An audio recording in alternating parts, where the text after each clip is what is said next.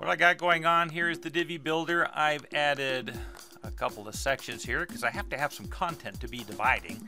And then here's where I put together the divider. On the front end, this is what we're looking at. On the back end, this is how I did it. I put in a Divi Divider module. I added a color, you don't have to. And then custom CSS, this is where the magic happens, some of the magic.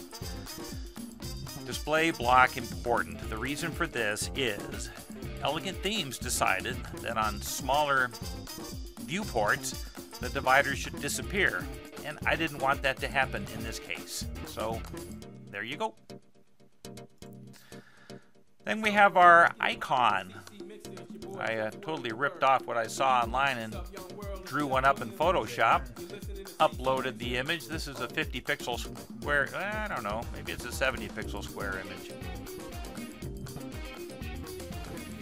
Important thing here is I centered the image, removed the space below the image, then I assigned some custom CSS. Here's the CSS. What this is doing is moving that icon down so it lines up on top of the horizontal line. And the Z index 2, make sure it's on top of the line and not underneath the line. And we just have to save that up.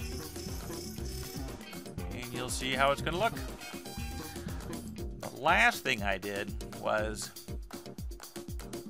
I moved this whole section up by removing the padding. So in this case, I have the custom padding on top set to 0. That's all there is to it.